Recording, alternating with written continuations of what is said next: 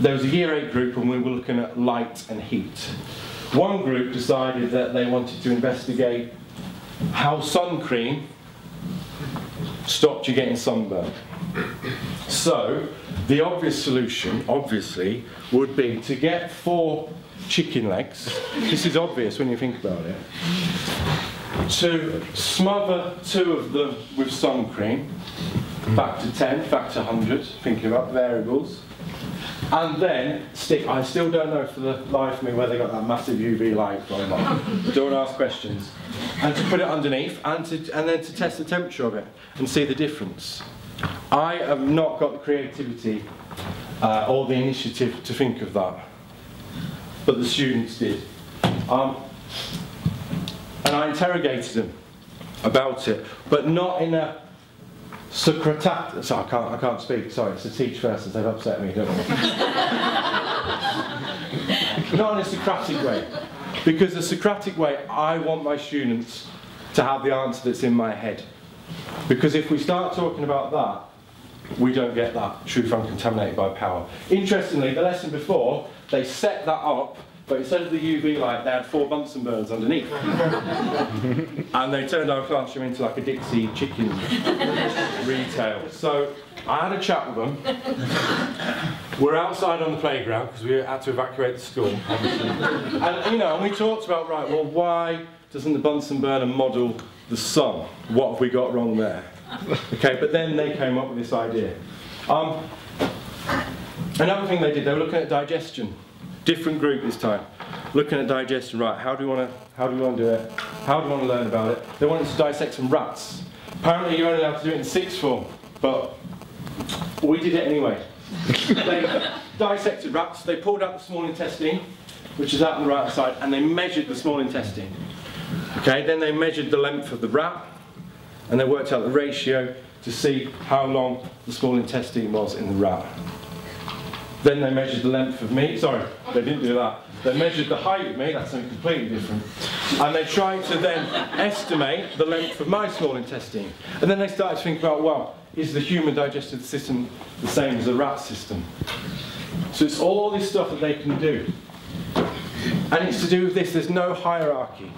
There's no hierarchy of intellectual capacity, just the way it's manifested itself. It's not the teacher being the fountain of all knowledge and the kids being ignorant and lazy, that we unveil it because we are that teacher. And when we talk about some schools and they bang on about obedience and they bang on about discipline, in all the teaching, all the punk learning teaching, all this emancipation teaching, there needs to be authority. But the authority is not the difference of knowledge or understanding or insight, and that's a key thing. The other thing we did was learning about periodic table. What better way, I didn't come up with this, is to create a huge periodic table. This was a school in Leeds, and I was working in Leeds, and the smokers used to congregate down there, that was a little smoking bit, so when they were having a fag, they could go, yeah, this is killing me here, and this, and this. And they came up with this themselves, yeah? So it's this idea that some kids are already defined, they're already categorised, they're already classified, but with education we can change that, because there is no hierarchy. So it's about the inequality of education. And if we are talking about this, it's no good saying that we're committed to it.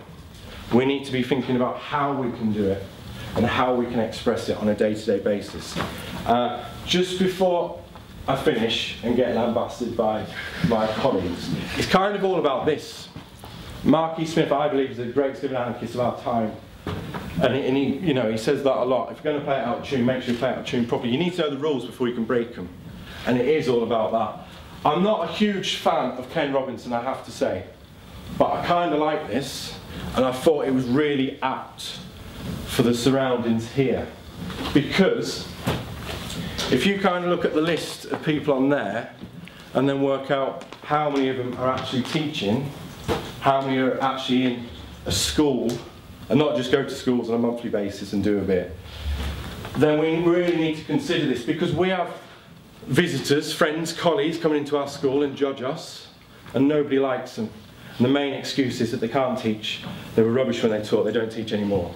Yet we can get consultants, educationalists come in, And we sometimes believe what they're saying, even though they don't teach, the same as Ofsted. And sometimes it's right, we believe what we want to hear, rather than believing something that we don't want to hear.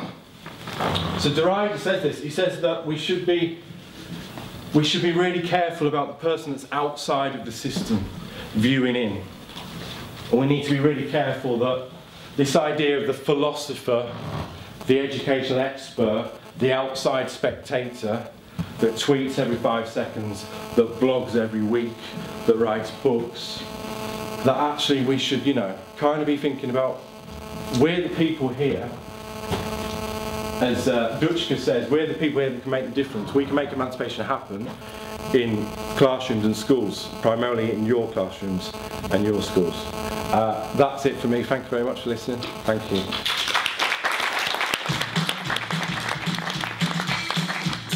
I was going to play that track, but we'll play it after. Is there any questions? I do have a question. Yes. I was really interested at the beginning when you were talking about you didn't necessarily believe traditional progressive teaching was the way forward, and you sort of posited the idea that there might be a different way. And I just wondered what you defined, or where you got your definition of progressive teaching from. I just used, to be fair, the definitions that are banded around, because I don't believe there is a traditional progressive way of teaching. I think everyone that's taught for longer than 2-3 years realises it's a mixture, it's an amalgamation of all two of them. But lots of people write books, lots of people will talk about traditional wrong, progressive wrong, you can only learn this way, you can only learn that way. I'm kind of talking about emancipation, where Biesta talks about emancipation is caused primarily with traditional teaching. I'm kind of arguing, well actually, if progressive teaching, whatever it is done in a certain way, then we won't get emancipation from that, because of the independent learning. Right, I would like you to learn independently, but I want you to do this, this and this and this for me. So you've got no say in that matter. Does that answer your question? Yeah. Brilliant. Any other questions? Yes, just picking on what you just said, we've got such a massively overloaded curriculum now. Yes. The new one that's coming.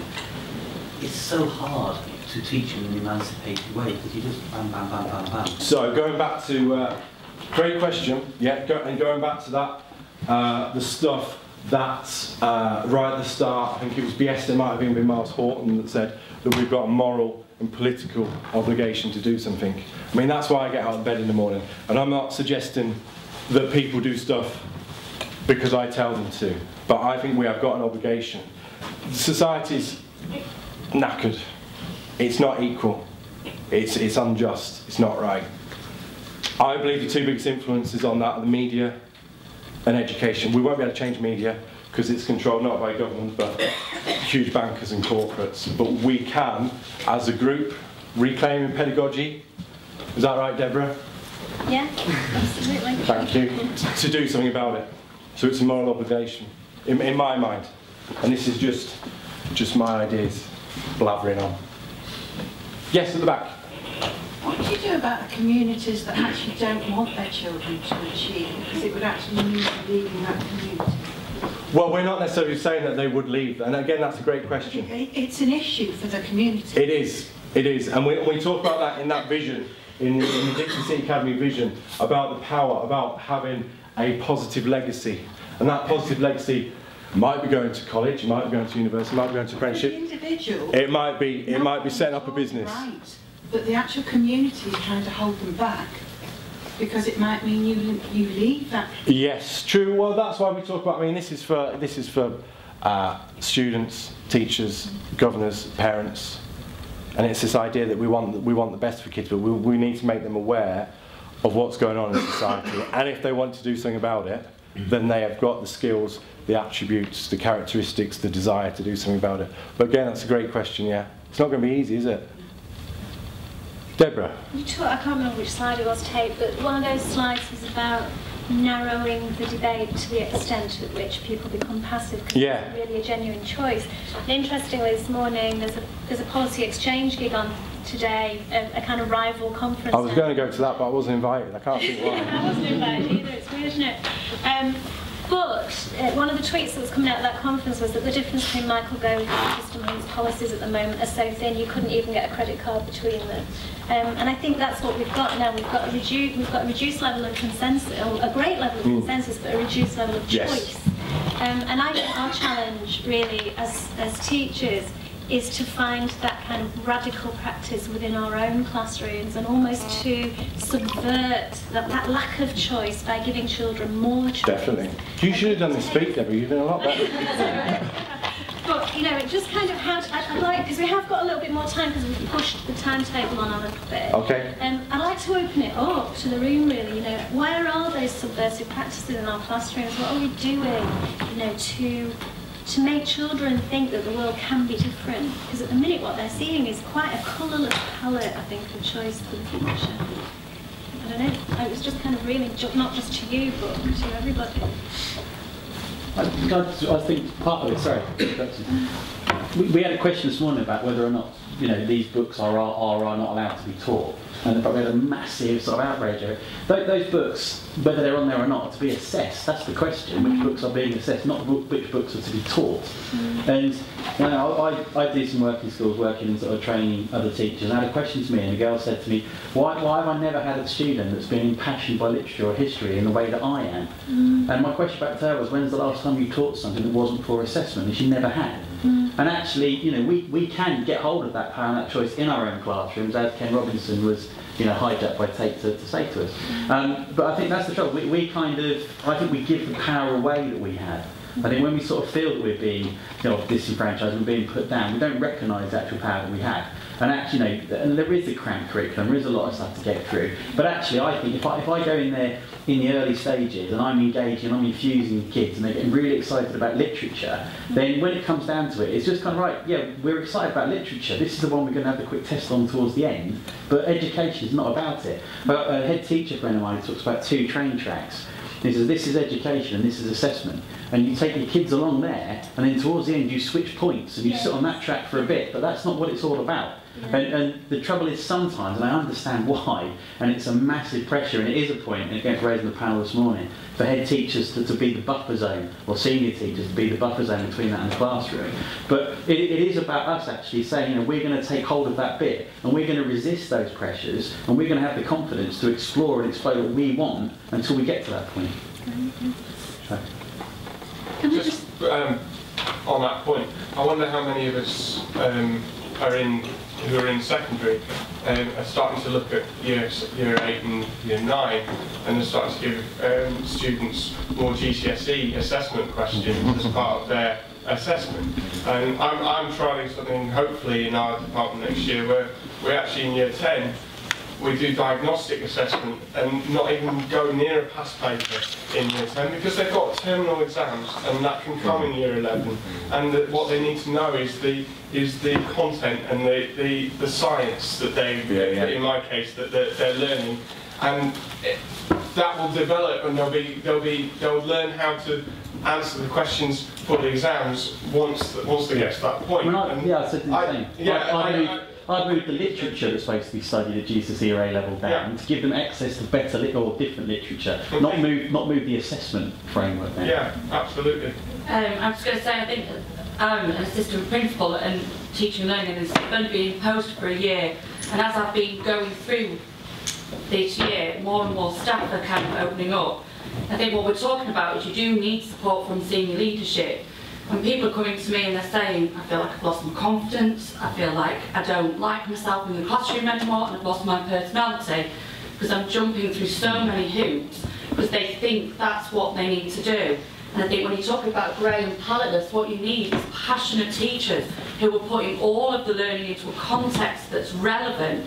And what you're saying is that making clear that the classroom, you're not always the right person, that the kids have got something that's valuable and on offer, and that you're interested in what they're saying and letting them sway the learning. And I think that those things and the passion are what's going to make it really relevant and interesting to kids, so that even if they're not going to leave their communities and they're not going to pass their GCSEs with the grades they should, they're still enjoying education and see the value of it. And I think that comes from empowering our teachers and making them feel like they're appreciated and that they can take risks in the classroom and show that passion.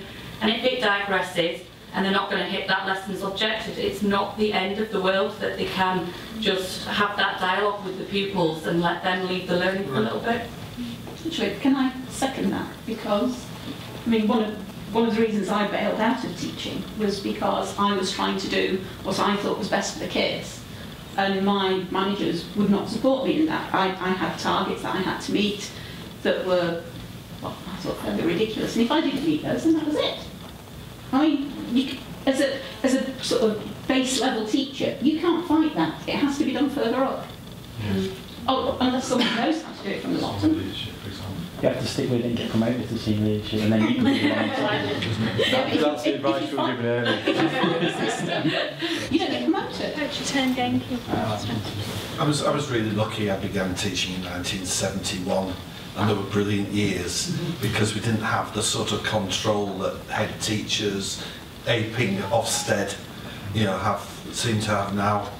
There's got to be an end to this, and I think it's through teachers working together within schools and forming alliances in between schools. One of the outcomes I'd love to see out of this conference would be some electronic means, for example, and apart from other conferences, of circulating the good teaching that goes on. And I agree we've got lots of important stuff to sort out. I mean, I absolutely agree with what you're saying, that teaching to the test doesn't get the kids through tests any better. I've always had much better results in GCSEs than before the GCSE was formed, through not doing that, through interesting learning and teaching. Getting them to learn it. Yeah. Learn it off by heart without, I know that's a bit Govian, but so they know it. Well, getting Mastery. I'd say getting kids engaged in doing things with a real product, a real presentation at the end of it, something that something's not alienated activity, alienated labour, but actually a product. And just one thing I think we've got to get sorted out between us, this issue of traditional learning, progressive learning, because I think Beaster's hopelessly muddled on this. Just because I don't think he's muddled. I think he's got it very clear, but it's so complex. I think he's got it wrong. Just because progressive education isn't always emancipatory doesn't mean that traditional methods are either. I would disagree with that. We've got to have critical. We've got to have knowledge, but we have got to develop a critical sense towards knowledge. Definitely. For me, I'm going to jump in because the reason why those lessons that you showed us, the rats intestines and the chicken legs, it's because the kids asked the question. Because they asked the question, they then wanted to find the answer. And knowledge came through that process. If I tell you that I'm going to teach you about something and I'm going to give you the question and the answer, then that's boring. And I'm not really going to care, and it's all laid out on a plate. But if you inspire me to ask my own question, and then I own that question and I'm excited about it, and I go away and I think about how I'm going to answer it,